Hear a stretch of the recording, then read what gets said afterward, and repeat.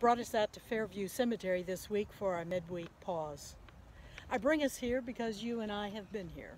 We have come here in times of grief and come here because we were mourning the loss of a loved one.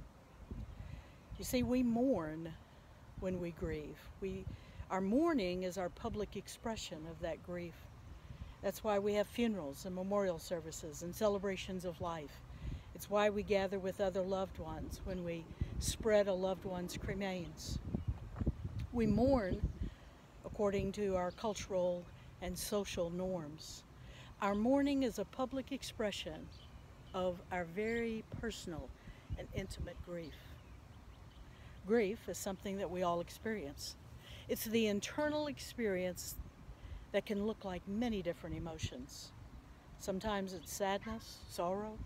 It can be anger and loneliness. It can be anguish and confusion, shame and guilt. Sometimes fear as a consequence of loss. Fear is more complex than mourning. It is very individualized, but common to every one of us.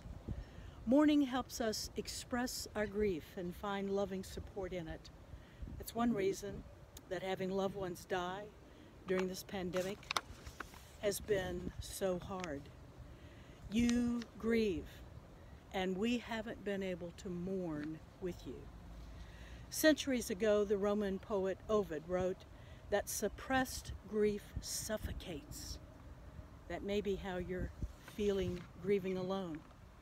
It's very difficult. Lament can be expressed in a poem or a song or a speech expressing regret and sorrow over something. It's also an expression of grief. We lament things that have no cultural way to mourn. For example, we lament divorces. We lament loss of jobs. We lament loss of beloved pets. It's very real. We lament things that haven't been formalized into social events or services.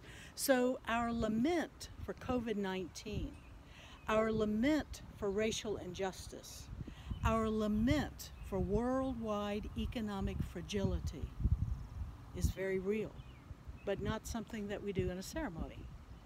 We lament as an expression of very personal and intimate grief.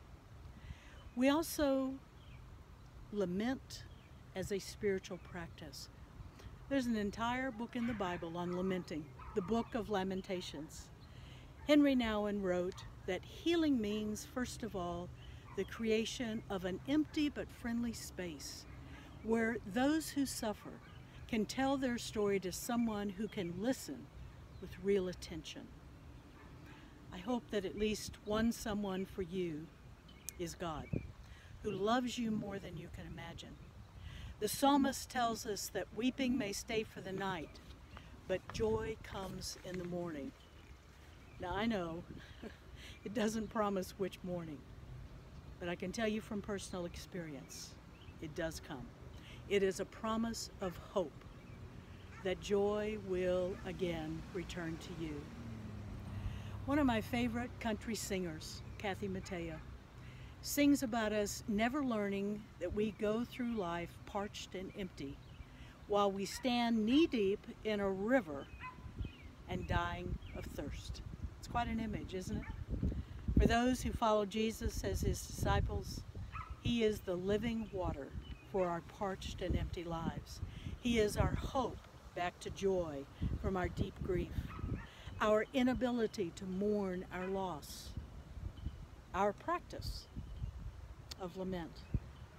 My friends, drink deeply of all that he offers you. And if you need a listening ear where you can tell your story in a judgment-free zone, any of your pastors would be that place for you. May you live into this week knowing that you are loved, knowing that God cares, and that God promises to restore your joy.